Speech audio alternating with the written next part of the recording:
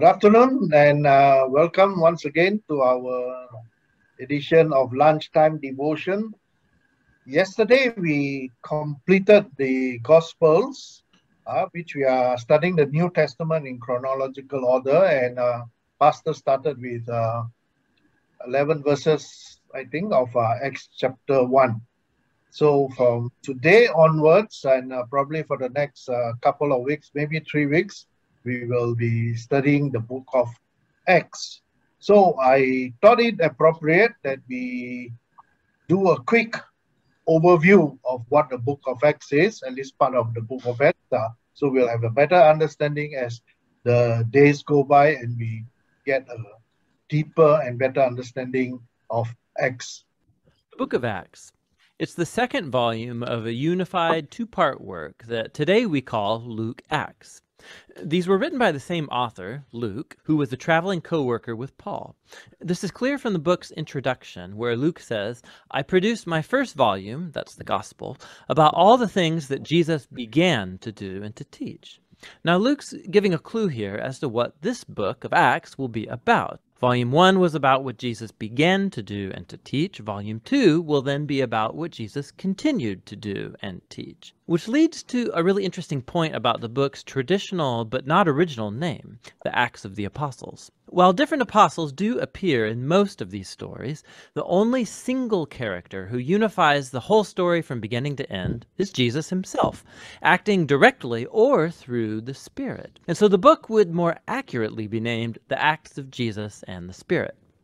The book's introduction recounts how the risen Jesus spends some 40 days with the disciples, teaching them about the kingdom of God.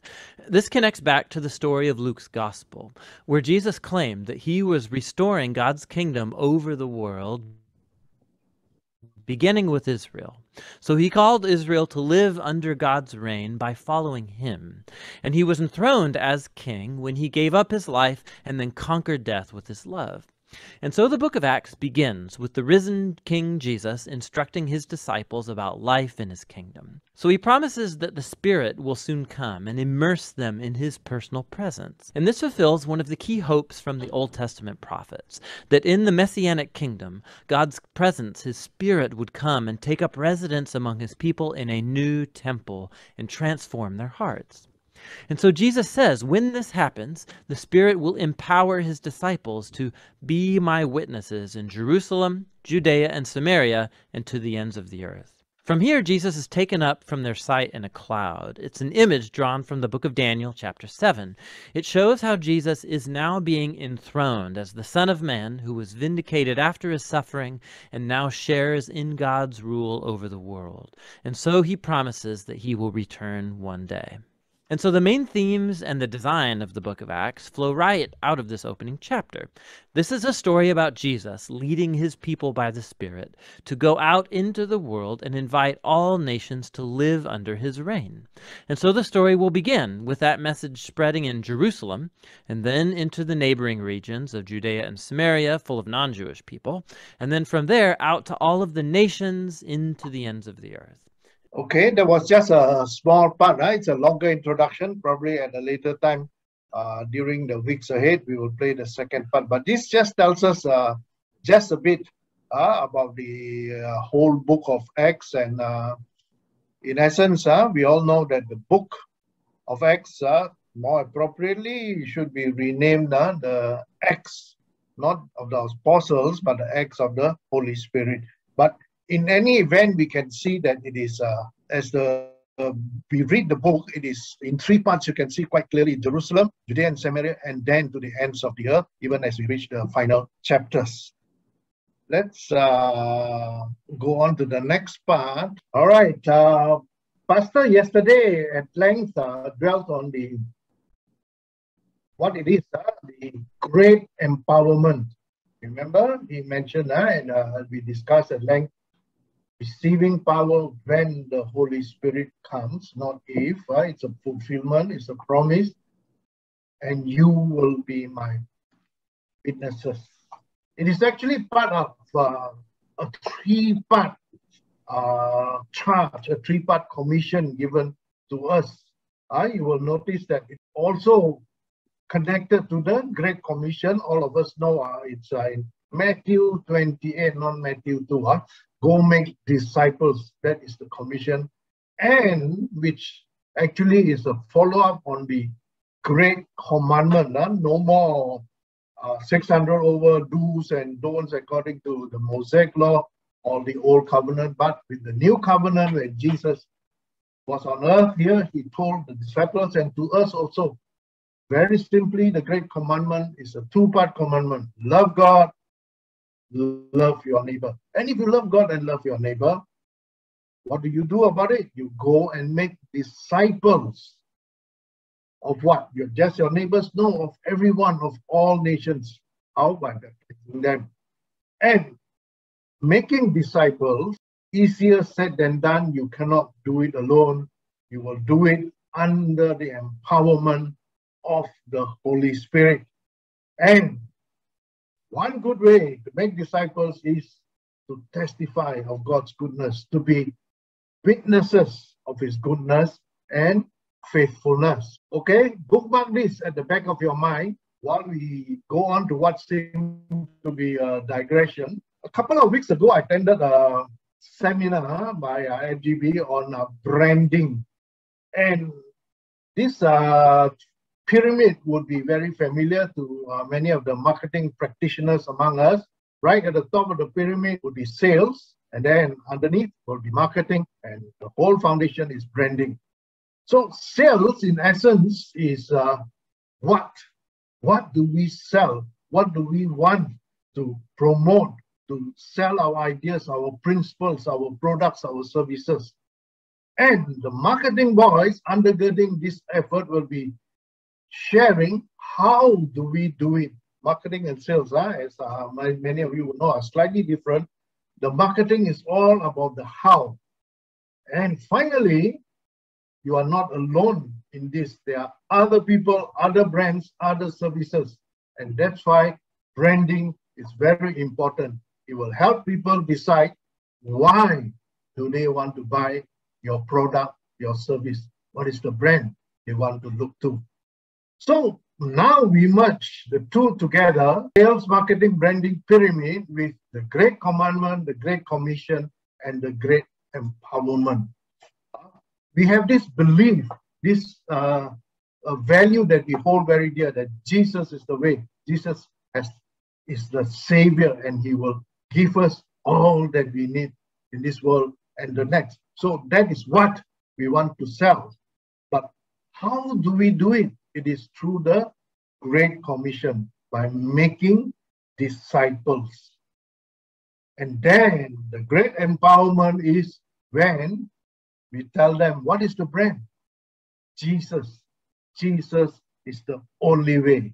And this is when we become witnesses through the Holy Spirit. And the brand we want to introduce to the world is Jesus and Jesus alone. That is the brand.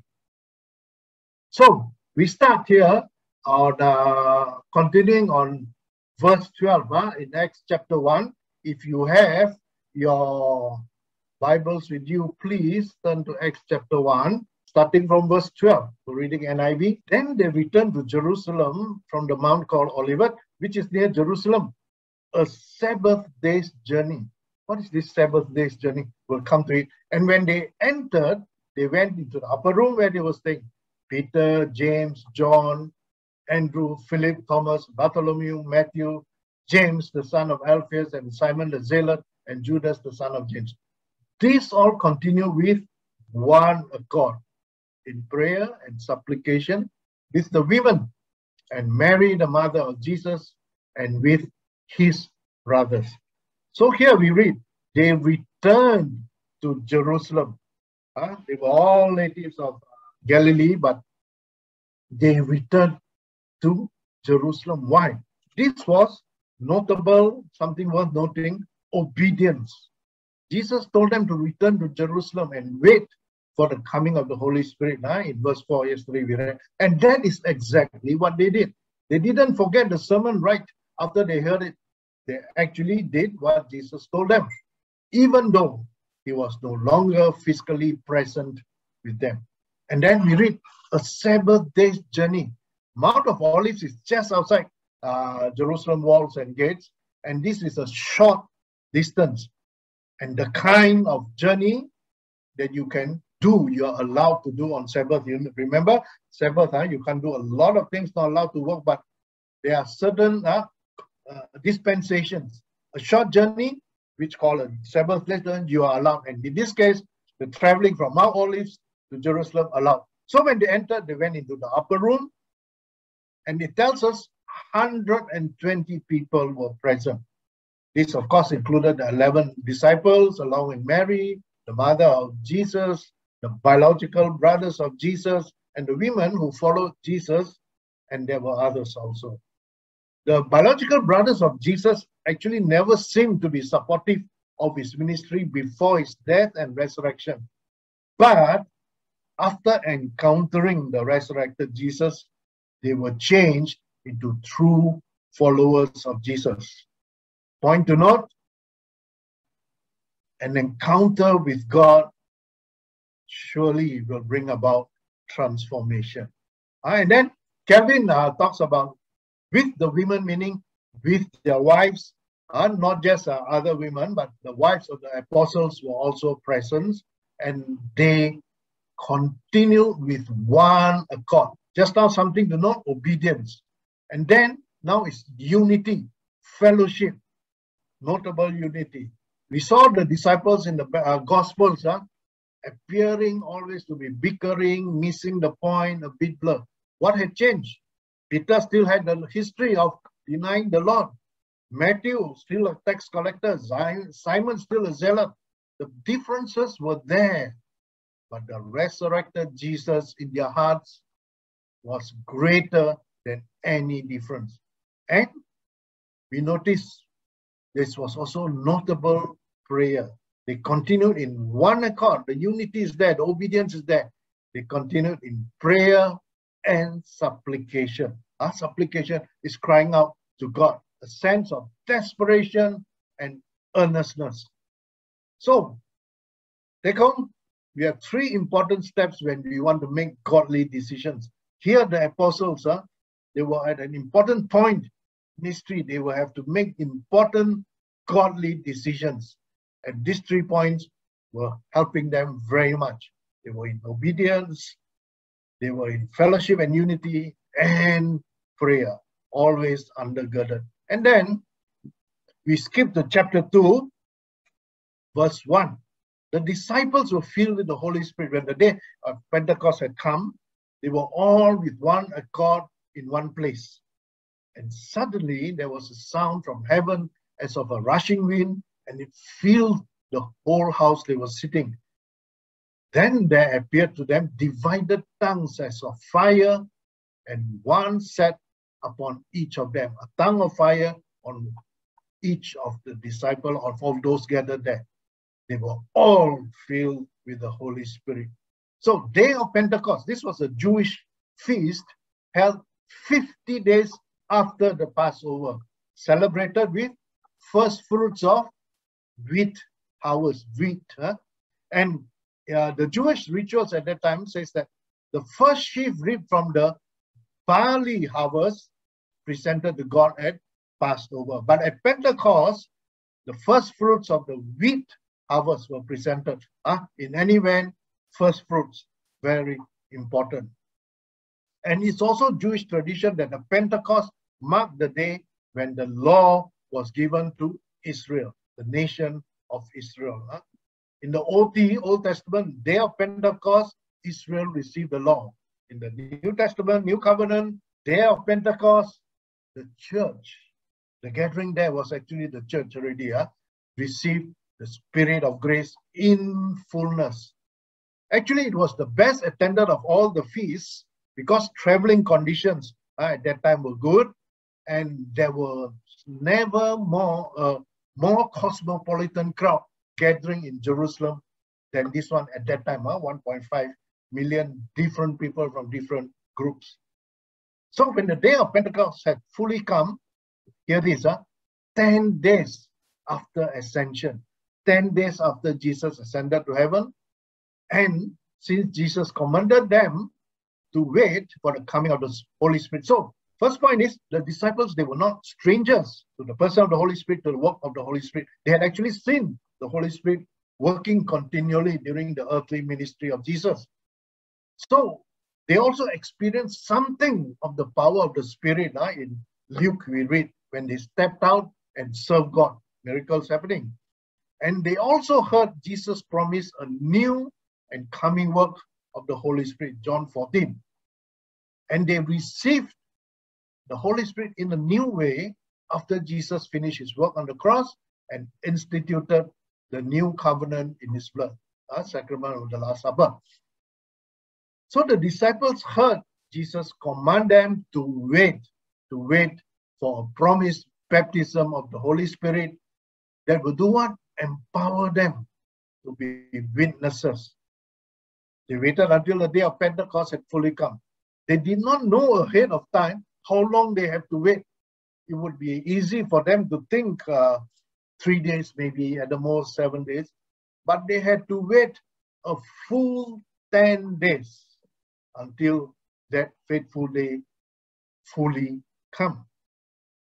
So the only possible scriptural precedent for this would be probably in Jeremiah 42. 10 days later, the word of the Lord came to Jeremiah. But who would have suspected them? Who would have connected? God used this time to break them down and to build them up. So we can imagine the patience, the kindness, the compassion was tested during this time. Yet they all stayed together. So what does this passage tells us about the gift of the Holy Spirit? If you see here on the screen, it is the gift of the Holy Spirit is promised to us. God does not break promises. Jesus did not and will not break his promises. And the gift of the Holy Spirit worth waiting for. And the gift of the Holy Spirit comes as he wills and not according to our expectation and not at our backhand call. And also, the gift of the Holy Spirit can come upon not only individuals, but also in groups. Later we will see in Acts chapter 4, in Acts chapter 10, we see this in evidence. And then the gift of the Holy Spirit is often given as God deals with the flesh and there's a dying to self. Remember, the 10 days was a time of dying to self. So what this passage does not tell about the gift of the Holy Spirit, two things.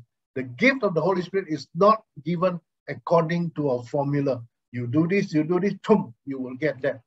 Or you can earn the gift by your continuous. It is a gift of God, the grace of the Holy Spirit. And then we read they were all with one accord in one place.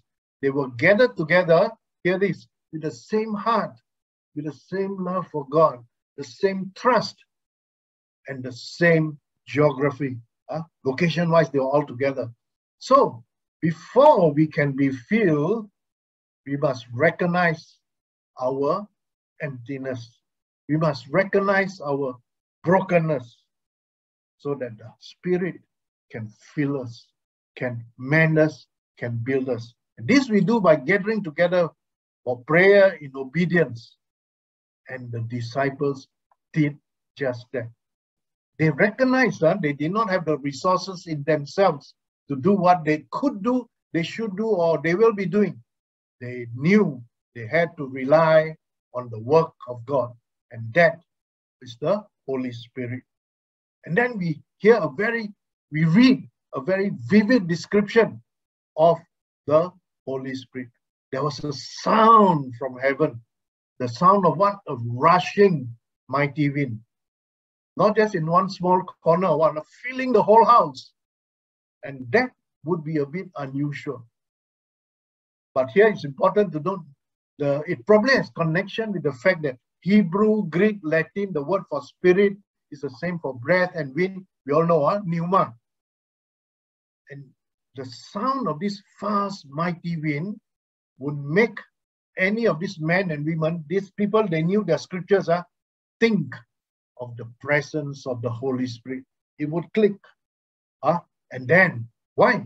In Genesis, we read of the Spirit of God as the breath blowing over the waters. And then in Genesis 2, the breath of God blowing life into the new man, newly created man, Adam. And then in Ezekiel, the Spirit of God, the breath, the wind of God moving over dry bones, bringing them to life and to strength. So here that single line tells us how the Holy Spirit moves. Number one, suddenly. I think sermons have been preached about suddenly. Sometimes God moves suddenly. I don't know. This pandemic, was it planned for? Were we expecting it suddenly? And then the sound, it was real, though it could not be touched, but it came through, and the ears could hear it. The bodies could actually feel the wind. And it wasn't made in Jerusalem. It wasn't made anywhere nearby. It was from heaven. It wasn't of earth. Neither created or manipulated. It came from heaven. God's gift, the gift of grace and power. It was mighty, full of power, full of force. And then we read about the divided tongues as of fire and set upon each one of them. These divided tongues as of fire came over each one. Very important. And then it's probably connected with John the Baptist's prophecy. Remember that Jesus would baptize you with the Holy Spirit and with fire. So, the imagery of fire is very often purification. Many of us know that. You use extreme heat to make pure gold, or it burns away what is temporary, what is of no use. Remember the twigs and the vineyard of no use, you'll be burnt. And so here we see an excellent illustration of the principle of the filling of the Holy Spirit is not just abstract power, but also purifying effect. And then we read in the OT, God shows his pleasure with the sacrifice by lighting the fire for himself. Do you remember? Fire from heaven came down, consumed the sacrifice. It is to show his pleasure and his power. And then we read, the Holy Spirit set upon each of them. And set here has a marked force in the New Testament. It carries the idea of a complete preparation and a certain permanence of position and condition. It is a permanent thing. The day we accepted Jesus as our Lord and Savior, the day we repented and said, yes, Lord, I want you into my life, that is the day the Holy Spirit comes. When we emptied of ourselves and say, Holy Spirit, you take over. And it is that permanence of position. All right? So under the old covenant, the Holy Spirit rested on God's people as a nation, more as a nation, Israel. But under the new covenant, the Holy Spirit rests on God's people as individuals.